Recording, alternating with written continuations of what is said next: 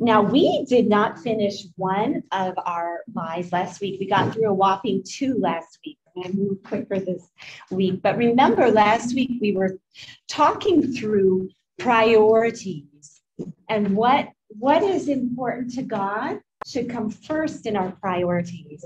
Not our to-do list, but God's. And then we talked about the need for our time with God every day, that is essential. The third truth, in some ways you might say, what does that have to do with priorities? But it actually does, and it's a segue to our chapter this week. And that is the lie, my work at home, if you have the notes from last week, is the last one. My work at home is not as significant as the work or other activities I do outside the home. Now, again, this is a lie that we wouldn't come out and say, but how do we live? Does how we live portray the fact that what I do in my home, I believe is important? If we listen to the world and to society in general, they give a lot more importance and emphasis to what you do in your career and what you do in your workplace. Yesterday was International Women's Day, right? And I am all for acknowledging the progress and the contribution that women make to our society as a whole. But many times we overlook the quiet, tedious, midnight hours of working in a home setting. And the things we pour, if you have children at home, pouring into children, teaching them, ministering to our husbands, even if we do not have a husband or children, the home aspect of taking care of our parents, of inviting people into our home for fellowship, all of those things, sometimes we start to think that's a lesser thing. That's not important. And that will affect us in the long run if we're not careful, because we end up neglecting the needs at home for the needs that are pulling at us from other places. So my challenge to all of us is remember your why. Most of us start working for the sake of our families, right? For the sake of our home. And so if we go back to our why, it should help us put those other things in their right place. If what I am doing outside of the home, even within the church setting or within ministry, God is not pleased if that undermines what we are doing in our own home. I grew up in a pastor's home, and sometimes PKs grow up and have a bitterness in their heart because they feel like the church stole the parent, the dad. And I can say by God's grace, my parents were really careful about that. They wanted to make sure that we knew that their home was their first priority. But what my mom and dad did is they made church a family thing.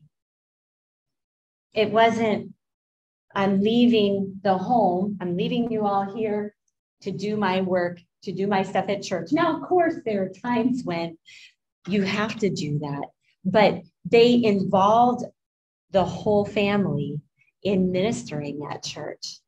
And if my parents felt like, for instance, I went through a really difficult time in 11th grade, if they felt like I needed extra time with them, or my dad sometimes would come home during the day that year when I was really struggling, he would leave his office at church. He would leave what was going on there, which in hindsight, I know he had a lot going on, but he would come to deal with me and my needs. And that spoke volumes to me as a PK, that home is important. Let's look at the truths underneath it. Keeping our homes is an important way we glorify God and advance the work of his kingdom. Many times we think that we have to be outside of the home, at church, doing things at church to glorify God and advance the work of his kingdom. But in reality, God created the home as the first place that happens. Now, let's look at 1 Timothy 5, 9 through 10. This passage was a challenge to me at first because I was like, I am not seeing how this passage reinforces the fact that we glorify God and advance his work at home. So let's read it. And I want to see if you can see the connection here. 1 Timothy 5, 9 through 10. It says, let not a widow be taken into the number under 80 years old, having been the wife of one man. Now it's describing this widow, well reported of for good works.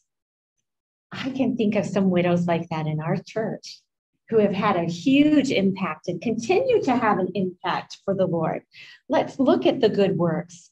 If she had brought up children, if she had lodged strangers, if she has washed the saints' feet, if she has relieved the afflicted, if she has diligently followed every good work. Okay, when I first read that, I thought, okay, what does a widow and this list have to do with furthering the kingdom at home? Does anybody online or here, looking at those verses, what does that teach us about the importance of our home?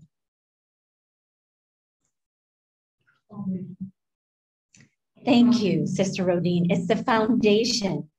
What, I'm going to push a little bit on that to ask you, what tells you that it's a foundation in this list?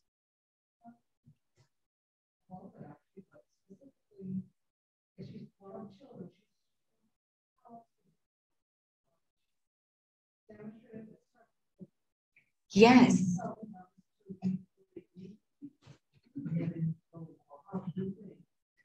Very good. Sister Rodine said, in this, it shows that her work within the home is the foundation for all she does. And it shows that with its listing, right? It's listed first, brought up children. But then, as Sister Rodine said, hospitality, washing the saints' feet, helping the afflicted. All of those things most likely were happening within her home. Definitely the bringing up of children, but all those things were, as Sister Rodine said again, they were kind of background things. They were supporting, they were strengthening the body of Christ. And here the word of God says, this is her list of good works. Many times we think of at the end of our life, our list of good works are going to be, I led a Sunday school class of 50 people. I did this and that, and all of those things are good. But here it tells us that God sees those background things within the home where you are ministering to your children and to those that are afflicted. Sometimes your children are, or your husband is the one that is in need of feet washing, helping the afflicted, strengthening. Good. Next truth. The work we do in our homes is strategic for the gospel. It's strategic for the gospel. Turn over just a few pages to Titus 2, 1 through 5. Again, I want our antennas to be up for the work within the home and its impact. Would someone like to read Titus 2, 1 through 5, either online or in person? Sister Rodine. Okay.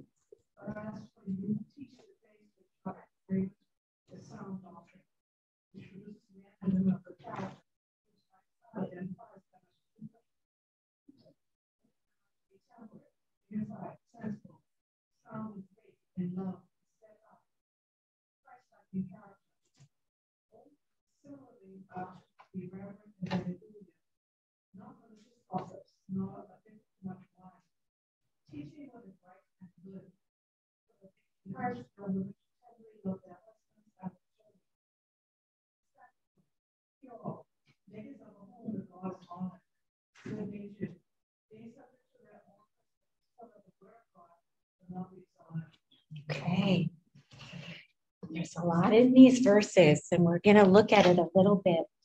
First of all, looking at these verses, we need to understand this passage is not saying that women should only work at home or that our homes demand our round-the-clock care and attention. This verse is not saying you are not allowed to work outside the home.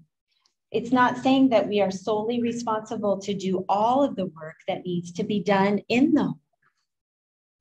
It's not saying that we are to work outside the home. We are not to work outside the home and be compensated for it. It's not saying that you are not to have a career or a job where you are getting paid.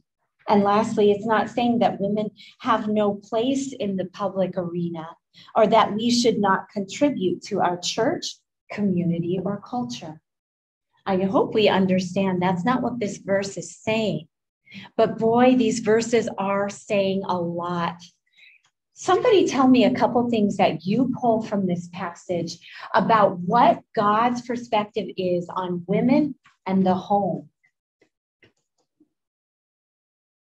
It's talking about the aged women, that they teach the younger women what?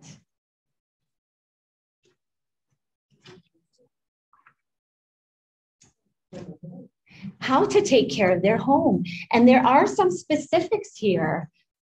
What are some specifics of how they care for their home?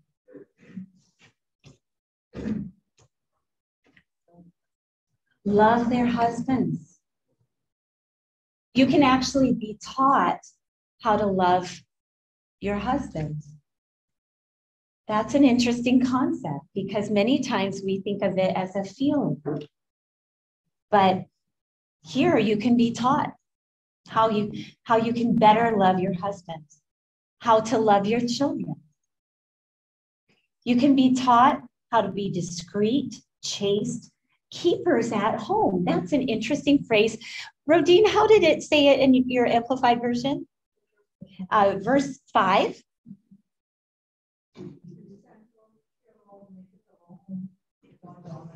Makers of a home where God is honored, obedient to their own husbands, that the word of God be not blasphemed.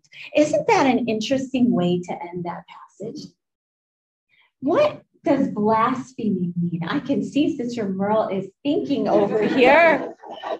I see the smoke coming out of her ear. Sister Merle, what do you have to say? And I don't know if you're comfortable with either bringing out your mask so we can hear you that way. There we go. Okay, I was thinking, it's hard to teach what you don't do yourself. Yes. You know? So if these women, if they're gonna teach the young women to love their husbands and love their children, that means they have to love their husbands and love their children before you could teach. Because the other women, they know you. So if you're not doing what you try to teach them, that's a waste of time. Right. You know? So you have to be respectful. Like this is the living Bible. It says, teach the young women be quiet and respectful in everything they do. They must not go around speaking evil of others and must not be heavy drinkers. I was just thinking, we're doing now to drink, you know, whatever. We won't dive into that today. But it's not up to the wine, so that means they were allowed to. They should be teachers of goodness. These older women must train the younger women to live quietly, to love their husbands and their children, and to be sensible and clean-minded, spending their time in their own homes, being kind and obedient to their husbands, so that the Christian faith can't be spoken against by those who know them. yes, so that the Christian faith cannot be spoken against by those who know them. That is an interesting way to say what the King James Version says, that the word of God be not blasphemed. Many times we think of blasphemy as specific words that you could say. But remember, blasphemy is when you make light of a holy God. And you bring, just like worship shows the worth of God, blaspheming is the opposite. It takes away from someone's perception of God and their understanding of his greatness. What's interesting to me is that that is at the end of this list of what we as women need to be taught, some of which has to do with how we are in the home. As Sister Merle says, we can't just teach it if we're not living it.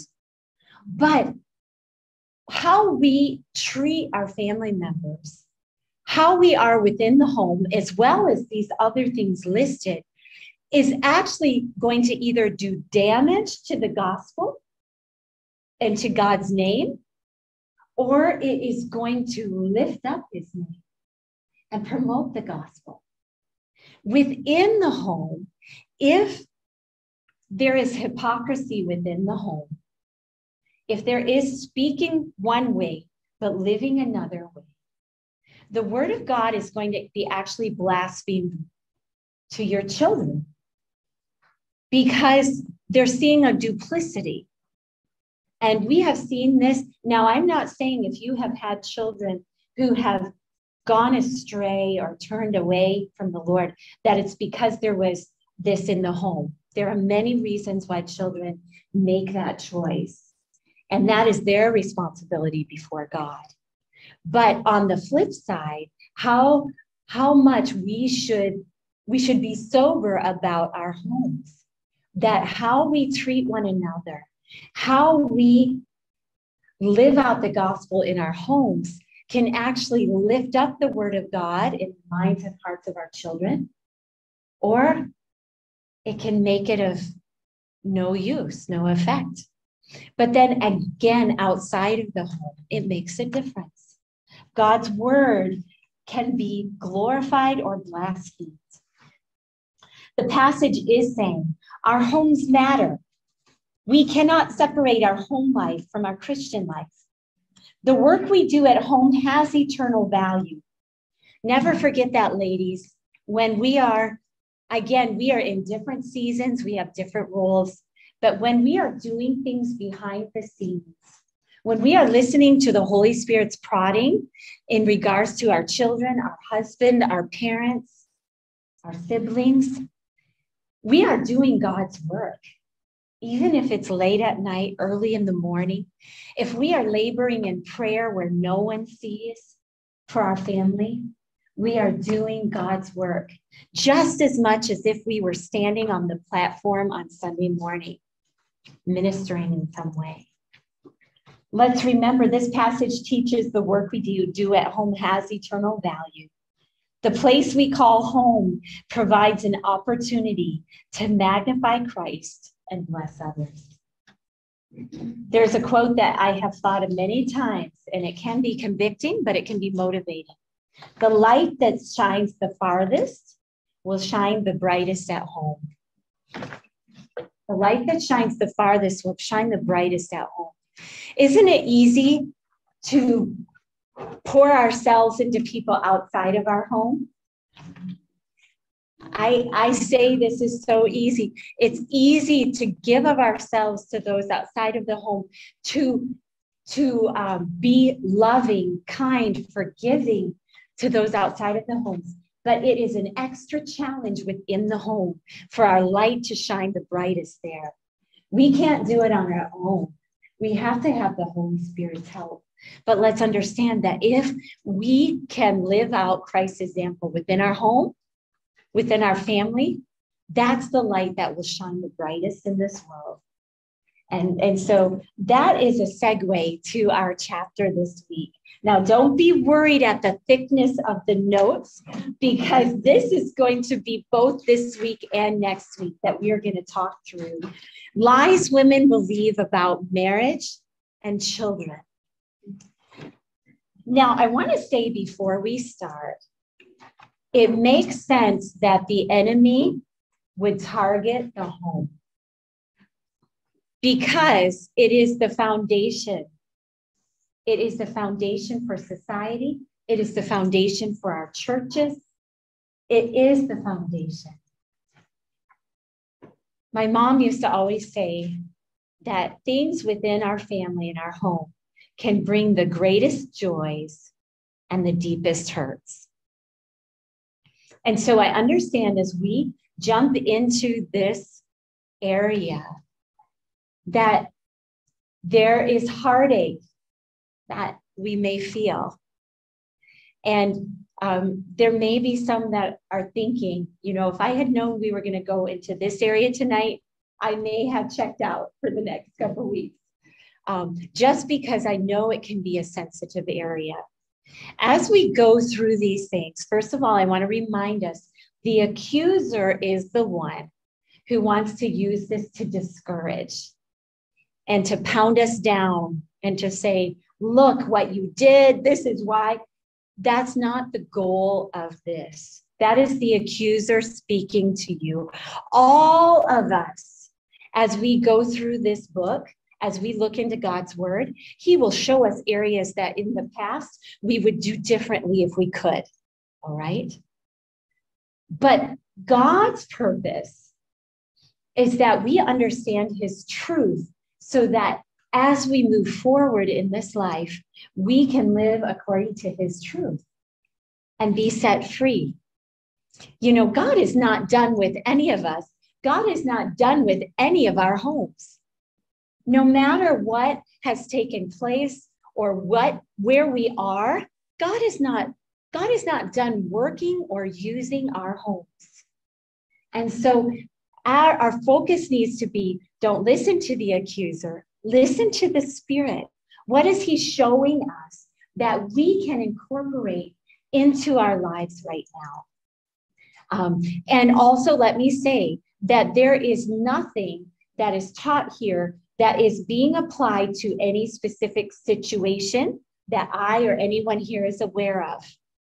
And so let's not be thinking, oh, that's probably why this happened, or that's why that happened. There are many reasons why tragedies occur within families. The enemy is after the family. And so it's not our goal or purpose here to look at other people's situations and dissect it. None of us know the whole story. And so let's look at our situation. Let's look at what God can do in and through us in our homes. All right? Okay. Lie number 1. This is for many of you who, in this last lie we talked about, are thinking, boy, I don't have a husband or children within the home. But the lie, I have to have a husband to be happy. Or if you're in the married season, I need a husband who will make me happy. And I don't have one. Okay? Now let's process that for a moment. Disney, Hollywood. Yeah, let it go. Let it go.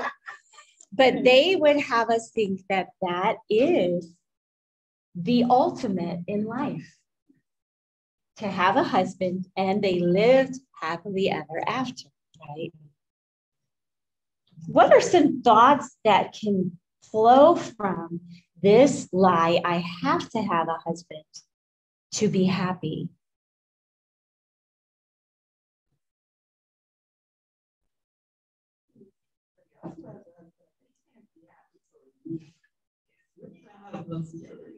Yes. Comparison. Once again, we say, boy, they seem to be happily married. If I had a husband, I would be happy too. Good. I am incomplete, good Noma. Somehow I have not started living my fullest, or I'm not living my fullest right now because I am not married, or I don't have a happy husband who makes me happy. I had many years single as well. And the idea, and sometimes this gets put on us by other people who unknowingly are reinforcing this thought that you have to be married to be complete. You know, I used to kind of chuckle, but also shake my head when I had friends in my 20s that were getting married. And as soon as they got married, they were trying to find somebody for me. You know, like, okay, now it's your turn. When are you going to go? And yes, yes. And they think that somehow you're broken and we're going to help fix you. You know, let me see, you're not succeeding yourself. So let me see if I can help you in this area. So that can reinforce that thinking that maybe I'm not fully complete right now. Kim, what were you going to say along that line? I was just saying yes.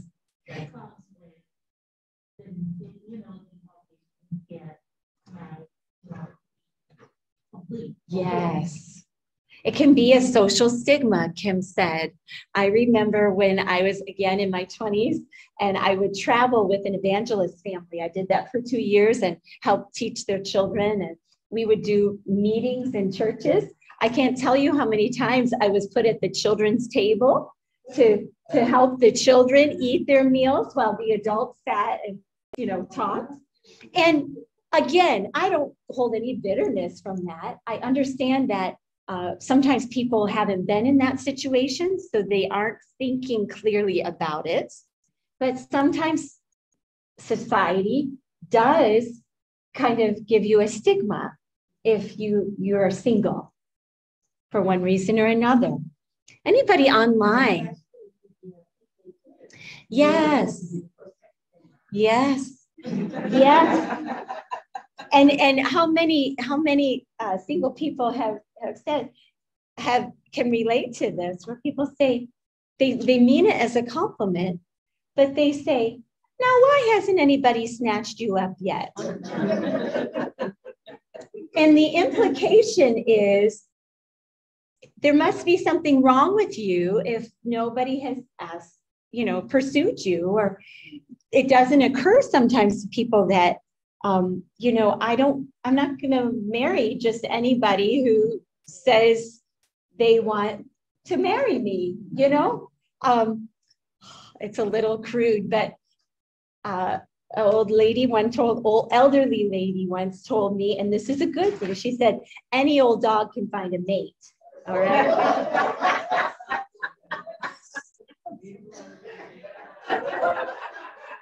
And it actually was an encouragement to me that, you know, it's not the ultimate just to find a mate or just to find a boyfriend or whatever. Anybody who, if that's what they think is their key to happiness, they can find somebody who will tell them what they want to hear. And they will get themselves in a heap of trouble. Other actions and emotions, we're not going to wait too much longer on this part of it, but this can make someone chronically unhappy because that is their focus. I need this to be happy. I don't have it yet. I'm incomplete. And so you're chronically unhappy, chronically lonely, chronically not at rest in your spirit.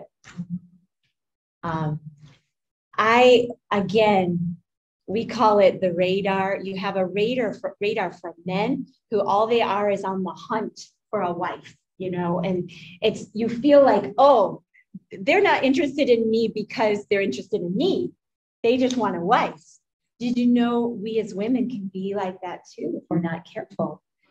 We're chronic. That's all we're thinking about. And we're not at peace. We're not fulfilled. We're not happy. But we think it's because we don't have a husband, when really it's because we haven't let that go and found our happiness in a place where it cannot be taken away. Sister Merle, what do you have to say? Yes, please, honestly. I absolutely think all my sisters about, right? Yeah.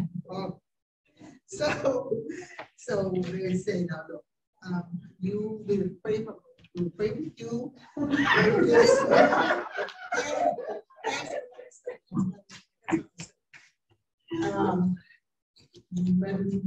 Remember, God says, so you're gonna have, I have many times to get you.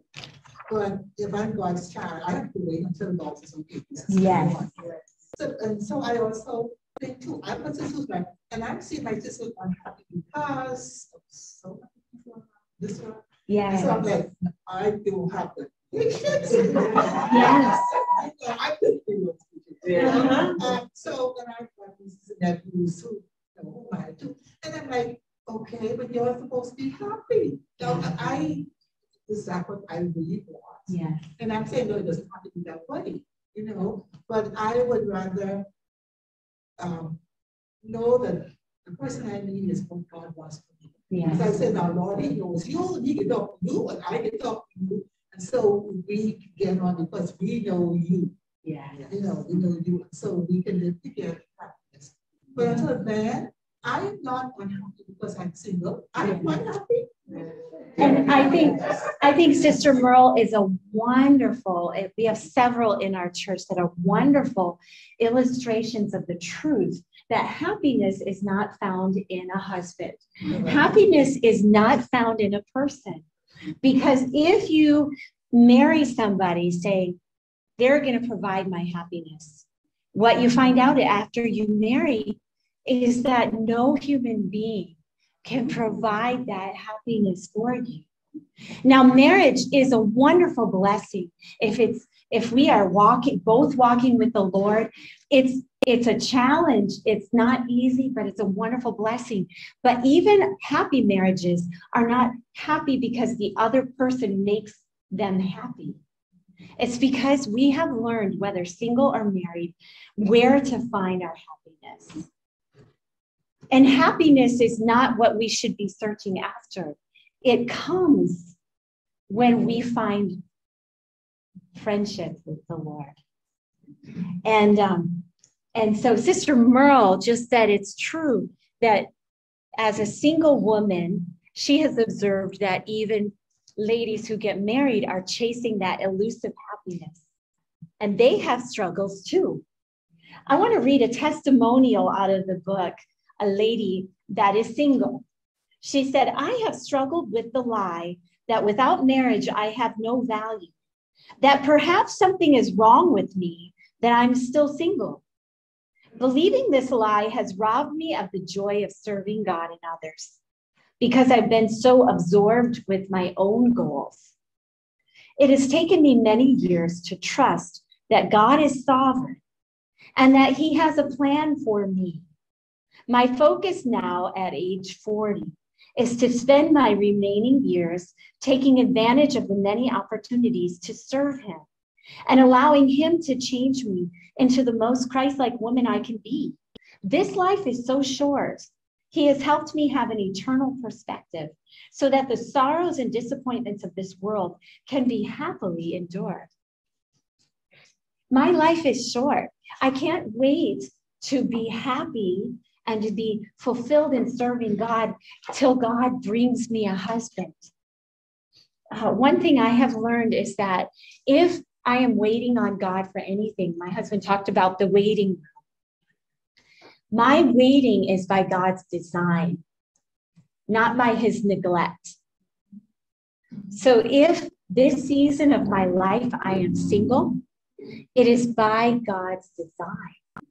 It means that there are things that I can do in my singlehood that I would not be able to do married right now. That was such a help to me as a single person. I had somebody give me the advice. You have so much love stored up in your heart. Don't save it for when you get married. Give your love to the people who need it right now. There are children, scores of children who are neglected and need love. There are elderly people who are homebound, or for one reason or another, they need someone to sit with them in church. They need someone who can give them extra attention. And the list goes on and on. There are single moms that could use other singles to come up and help her and make a meal or help her with the kids. Singlehood is by design in the body of Christ. Many times we neglect that piece of the puzzle. When we are married, it doesn't mean that we don't minister to elderly people or help other neglected children. But when you are married, even Paul acknowledges that your focus is changed.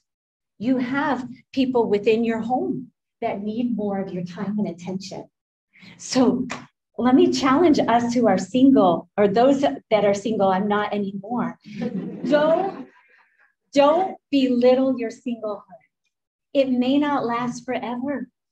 So use this singleness. Embrace your season. The truth, being married or not married does not guarantee happiness. I think we talked about that. There is no person who can meet my deepest needs. No one and nothing can make me truly happy apart from God. This is important for us just to take the time to look at. Jeremiah 17.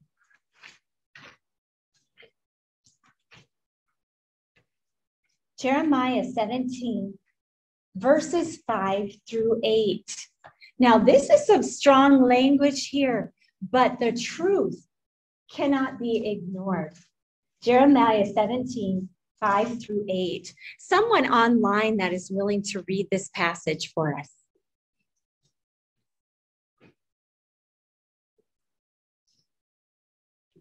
Okay, I'll read.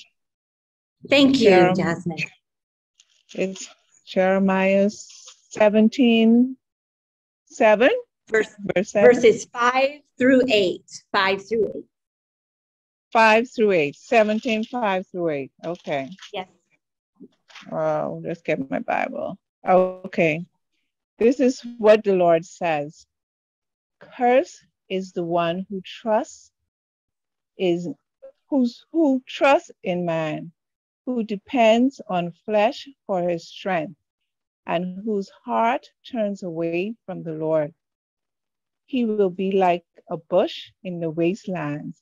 He will not see prosperity when it comes. He will dwell in the parched places of the desert, in a salt land where no one lives. But blessed is the man who trusts in the Lord, whose confidence is in him. He will be like a tree planted by the water that sends out its roots by the stream. It does not fear when heat comes. Its leaves are always green. It has no worries in a year of drought and never fails to bear fruit. Okay. This is a rich passage, ladies, for all of us. Are you a picture person? Are you viewing this? Cursed, that's a hard word in the King James. Cursed is the man the person who puts their trust in man, who tries to find their strength in a man, who tries to find fulfillment. Because when you go searching after that in a husband, in someone else, what picture does this passage give of how you will be? Sister Marcia? No. You're not going to find peace. You're not going to be happy. And the picture here is being in a wilderness. I'm picturing like a tumbleweed. No flourishing, no green. You're dried up. And have you ever tried to find your strength and your happiness in a person and you felt sucked dry, that's not where our strength and our joy comes. And a casualty of that is if we make the other person that, if we put that on them, we will suck them dry too. We will become very toxic where we are just putting on them expectations that they cannot meet. But the wonderful part of this passage is the part where it says, blessed is the man who trusts in the Lord, and your hope is found in him. If that is where your joy, your hope, your expectation is found, you're going to be like a tree that's flourishing. You're not going to be fazed by drought, by circumstances. It doesn't mean that the actions of your loved ones you're not going to feel. You will still, there is still a sense that in our relationship with our husbands or with people we love, they give us joy sometimes, and then they also can sometimes hurt. But the foundation of our happiness, if it is in the Lord, we will not be shaken. We can be single and be fulfilled. We're not always searching, grasping. If the Lord, as Sister Merle said, if the Lord in his time and in his way leads us to the one we should marry, we'll know it, and God's blessing will be on it.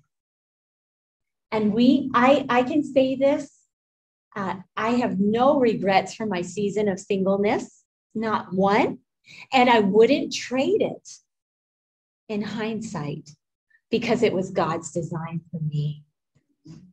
If nothing else, those seasons of drought can draw us to a closer friendship with our Lord. If you are even in a marriage that right now there's heartache or it's struggling, don't give up on that marriage, but say, okay, Lord, let this draw me to my knees. If through this I can find in you my joy, my strength, then I'm going to be okay, no matter what happens.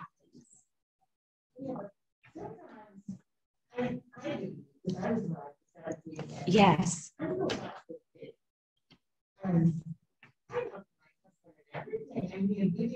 Yes. You know, but sometimes when you go through that process and you're like, you know, whatever's going on, you're like, Lord, show me, tell me, you know. Right. And you would say, okay, is this what you want? Because I was sure that the Lord is going to be that husband. Yes. And I made a mistake. Mm-hmm. But it didn't work out. Yes. I'm 17 years we would be divorced. And I have to be like, and now I am very, very, very happy. Yes. I am so happy. I'm like, oh my God.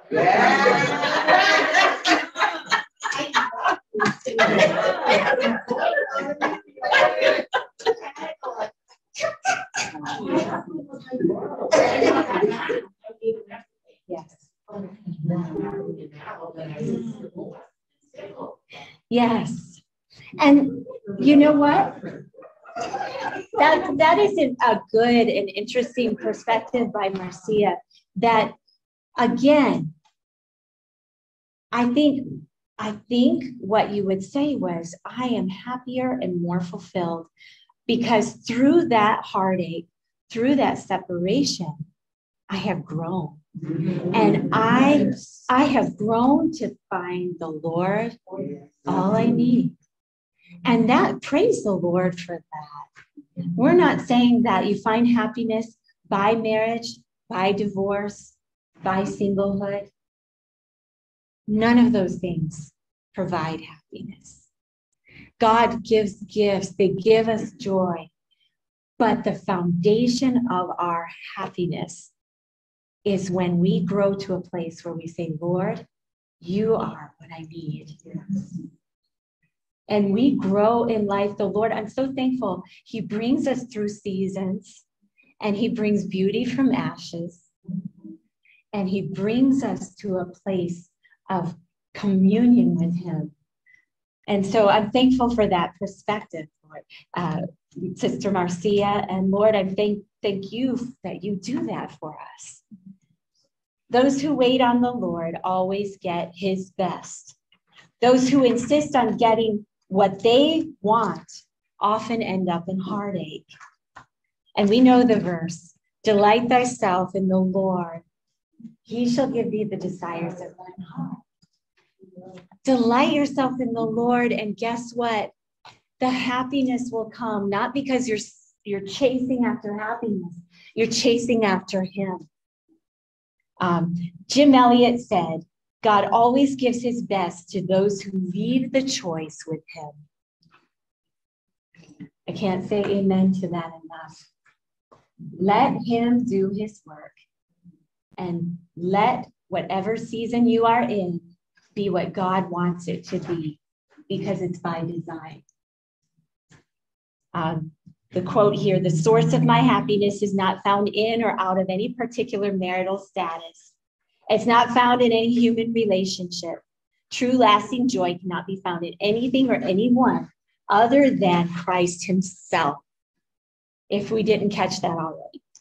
All right, lie number 2 in these notes. Speaking within marriage, it is my job to change my mate. Okay. We ladies, most of us, some of it depends on personality.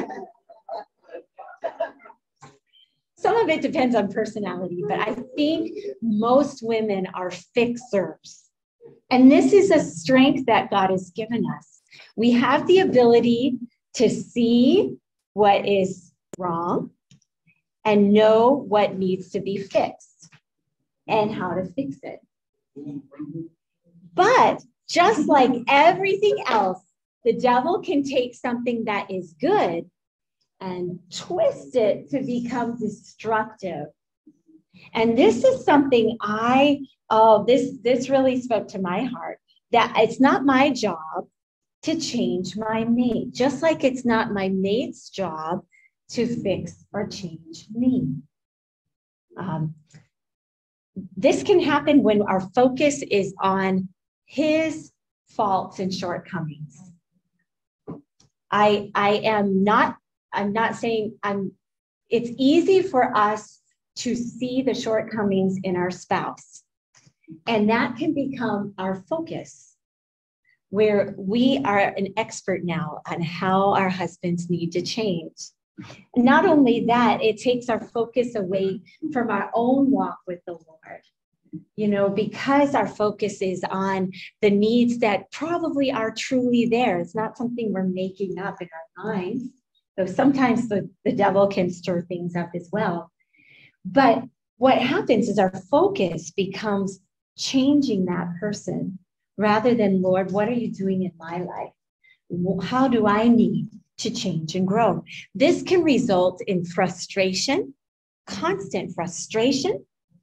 It can result in that nagging, irritable personality that none of us want to become. But we are all very capable of becoming it. Remember, the Bible says a contentious woman is like a continual drop. If you have a faucet that just won't turn off, a contentious woman, all of us can be contentious in the home if we're not careful, wanting to fix. Someone spoke up back here. Somebody said something. I don't want to miss it. Anybody? I thought I heard something. I am not my husband's mother, and I'm not his Holy Spirit. Oh, this is profoundly practical. Yes. Right. Jermaine, because I can't say it. Say it again for our Zoom ladies. Oh, I ain't your mom. I ain't your mom. Okay. Sometimes we need to look at the mirror and say, I ate his mom. And for those of us who are more spiritual, I ain't his Holy Spirit either. And sometimes we can fall into that where it is my job to speak for the Holy Spirit, because for some reason God is not capable of working in his heart on his own. So I need to be the one to do it for God. Okay. We laugh because we have been there. If you're not married, you have someone in your life that this is applying to, right? Let's look at the truth. By the way, the Bible does, no, we're going to talk about it in a minute. I'm not going to segue. Let's look at the truth. A godly life and prayer are a wife's two greatest means of influencing her husband's life. Let's read that again. A godly life and prayer are a wife's two greatest means of influencing her husband's life. James 5:16 says, the effectual, fervent prayer of a righteous man or a woman availeth much. We cannot discount the power of our prayers for our husbands. If God gives us the insight to see a need, the first place we should go is to our closet to pray. The Lord convicted me about this. I have not been married long, so I'm not saying, I'm not speaking as, like Sister Merle said, someone who's been married for years and has sage advice. But the Lord convicted me about this 2 years into our marriage, that I was not laboring for my husband in prayer like I should be. I prayed for him every day, but it was more light prayer. And that was when the Lord showed me, you know what? I need to labor in prayer for my husband. The things that the Lord shows me, either our shortcomings or needs or burdens. Have you ever had a situation where your husband, you know something's wrong, but they're not sharing it? Many men process before they share. I process as I share. And it's not right or wrong. It's the way the Lord has wired many of us and many of them. But one of our greatest tools is our prayer for our husbands. Laboring in prayer for them. Talking to the one who knows them best. And the one who can communicate with them best. Have you ever thought about the fact that God wired your husband? He created him. He knows how he ticks. So he can communicate with him. And that, to me, is so reassuring that I can take things to the Lord in prayer and know that God is hearing and working. But also my godly life. This is an important passage, 1 Peter 3:1-4. This deals with a situation where a wife has a husband who is either unsaved or is not right with the Lord. He's not living right. 1 Peter 3:1-4. This passage actually will come up in several of the lives that we're going to be going over even next week. So this is one that's valuable to make a study this week. Verse 1, likewise, ye wives, be in subjection to your own husbands, that if any obey not the word, and it's talking about any husband that's obeying not the word, they also may, without the word, be won by the conversation of the wives. Now, these days, we use conversation to be speaking with our words. But does anybody know in the Bible term, conversation doesn't mean our words. It means what? Our lifestyle, our actions, how we are living. So the end of this verse says, okay, if you have a husband who's not obeying the word, not the verse, it's careful to say it's with that they are one without the word by the conversation of the wives. Verse 2, while they behold, how do they behold something? Was it with their ears? With their eyes. While they behold your chaste conversation coupled with fear. And I think that fear, it's not a fear of their husbands, it's a respect. Verse 3, whose adorning, let it not be that outward adorning, plaiting of the hair, or wearing of gold, or putting on of apparel. We don't change our husbands by changing our looks. Verse 4, but let it be the hidden man of the heart, in that which is not corruptible, even the ornament of a meek and quiet spirit, which is in the sight of God a great price. This passage tells us that if we have a husband that is out of line with the Lord for one reason or another, it's not by our constant preaching or nagging or talking to them. It's by the way we live. And only by God's grace, ladies, I know. If you're in a difficult home situation, and even if you're in a happy home situation, our flesh can take over. And we want to fix it, but we move ahead of God. And by doing that, we can actually hurt what God is trying to do in the heart and life of our husband. So what we need to be reminded is back away from so much of this and ask God for grace for every day in how we live, how we treat them. There's a very telling testimonial, and we're almost done with tonight's lesson. This is a husband and wife where the wife got saved before the husband. And the husband has a problem with alcohol and some other issues. Later, he got saved and they are serving the Lord together. But this was part of his testimony. He said, Chris, his wife, remained respectful of me and never pressed me. She never tried to be the Holy Spirit in my life. I know I would have resisted if she had started preaching at me. What struck me the most was the incredible patience and restraint she showed when it could have been easy for her to lecture, scold, or prod. In hindsight, he knew how hard he was on his wife. And what actually was a testimony to him was that she did not respond in kind. She didn't preach, lecture, lose her patience.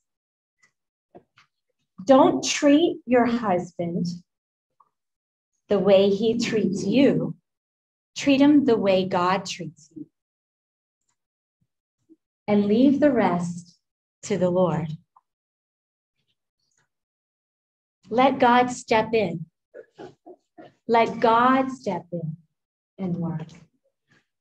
And sometimes it takes time. There was another testimony of the book where it took 16 years. The prayer of a wife over specific things, it took 16 years. And the light bulb finally came on. That takes grace, ladies. I'm not saying that to discourage, but I'm saying God is working when you don't see. Let's take advantage of the two tools that are most important, prayer and a godly life. The example of Mary and Joseph, I had never thought about this. Mary and Joseph, when the angel appeared to Mary, he told her she was going to conceive of the Holy Spirit, the Holy Ghost. I mean, she was told some pretty massive things, but an angel was there telling her that And so she said, be it unto me according to thy word. Okay, Lord, I'm going to trust you on this. But when she went to tell Joseph, it seems apparent from the word of God that he did not believe her words. Because remember, he didn't see the angel. And it says that he was thinking he may need to put her away, which means I'm sure, told him the angel story, he was assuming that she was unfaithful. But the Bible always also said that Mary kept these things and pondered them in her heart. And who was it that convinced Joseph that Mary was conceiving of the Holy Ghost? It was an angel in a dream that God sent to him. And what I took from that lesson is there are times when there is a place, because the Bible says we are to be a help to our husbands. There is a place where they need and rely on our input and our insight in a respectful, kind manner. But then, once that has been spoken, we need to step back and let God communicate with them. Let him do what we cannot do. All right, that's where we're going to end tonight. Food to chew on for this week, right? And we only can do this through God's grace. But it's encouraging and it's helpful. All right, now we're going to move on. If you are here in person, try to remember to bring your notes back with you next week. And if you forget them, we'll have a few extra here for you, but that will just help if we can bring that back with us. All right, are you all still awake in here? Okay. Psalm 139. How are we doing on these verses? Coming along slowly but surely. Okay. Don't be discouraged. If you are not to where we have ended, as long as you're making progress, that's the most important thing. You'll be amazed by the end of the class how much of this passage you'll be able to say. And more importantly, how much has sunk into our hearts. So at this time, if you need to leave for other things, we won't hold it against you in any way, but you can go ahead and leave. But otherwise, let's practice together, ladies, okay? Psalm 139. O Lord, thou hast searched me and known me. Thou knowest my downsitting and mine uprising. Thou understandest my thoughts afar off. Thou compassest my path and my lying down, and art acquainted with all my ways. For there is not a word in my tongue, but lo, O Lord, thou knowest it altogether. Thou hast beset me behind and before, and laid thine hand upon me. Such knowledge is too wonderful for me. It is high. I cannot attain unto it. Whither shall I go from thy spirit? Or whither shall I flee from thy presence? If I ascend up into heaven, thou art there. If I make my bed in hell, behold, thou art there. If I take the wings of the morning and dwell in the uttermost parts of the sea, even there shall thy hand lead me, and thy right hand shall hold me. If I say, surely the darkness shall cover me, even the night shall be light about me. All right, and that's the darkness and the light are, did we go on to that verse? Yay! I'm so impressed some of you kept going. So let's start again with, if I say surely the darkness, okay? If I say, surely the darkness shall cover me, even the night shall be light about me. The darkness, the night, but the light shines as the day. The darkness and the light are both alike to thee. I need to study this.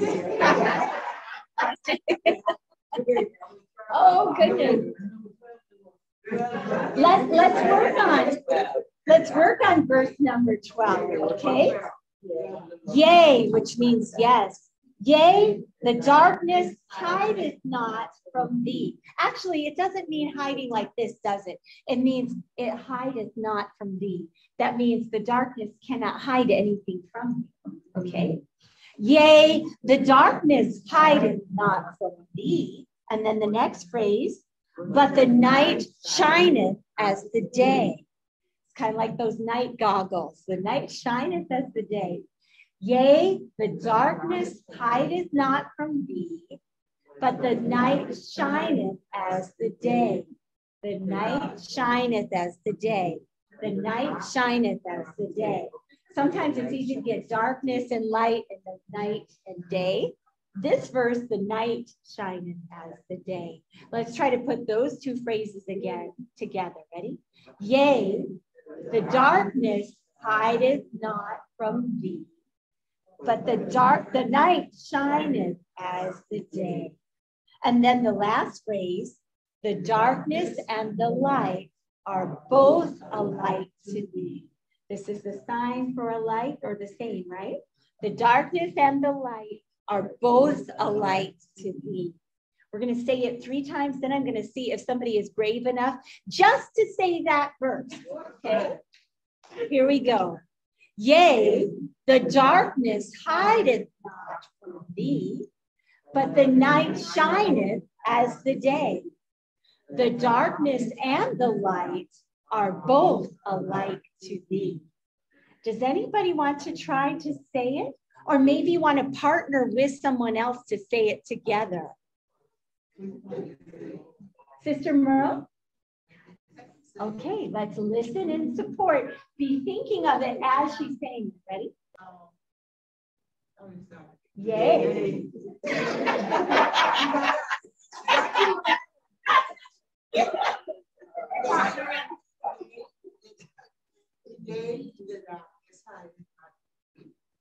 The night shineth as the day. The darkness and the light. The darkness and the light are both alike to thee. Very, very good. Anybody else want to try it? There's 3 parts to this verse. Some of you that were saying it so confidently just a minute ago. I know. I'm not going to pick on to Neil, but she was pretty strong in saying it. Yeah.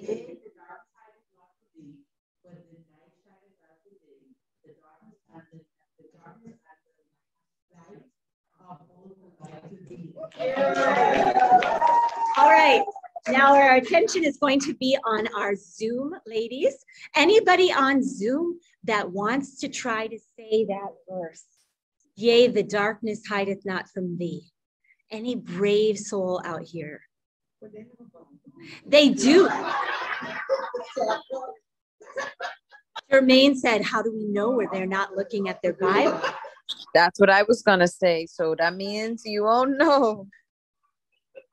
Keishan said that's what she was going to say too. This is going to be on the honor system. You can say it with your eyes closed. Anybody want to try? Okay. Next week, it's on you guys. Okay. Let's try to say it all together, and then we're going to say the whole thing one last time. Okay. What? You do it. Remember, there's 3 parts to this verse, and it starts with what word? Okay. Yea, the darkness hideth not from thee, but the night shineth as the day. The darkness and the light are both alike to thee. What a wonderful truth. Okay. Both alike to thee. All right, now let's try to say the whole thing. Try not to look, even if you know there are parts that you don't know.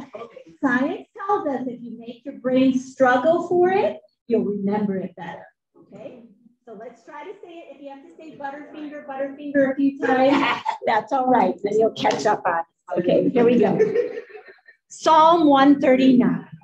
O Lord, thou hast searched me and known me. Thou knowest my down sitting and my uprising.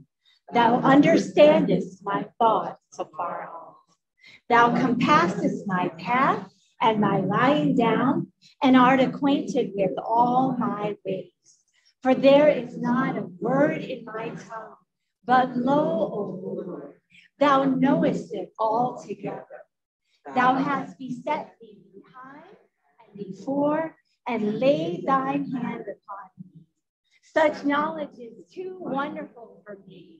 It is high, I cannot attain unto it.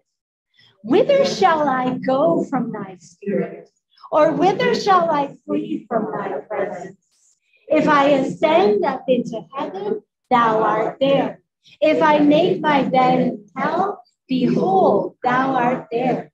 If I take the wings of the morning and dwell in the uttermost parts of the sea, even there shall thy hand lead me, and thy right hand shall hold me.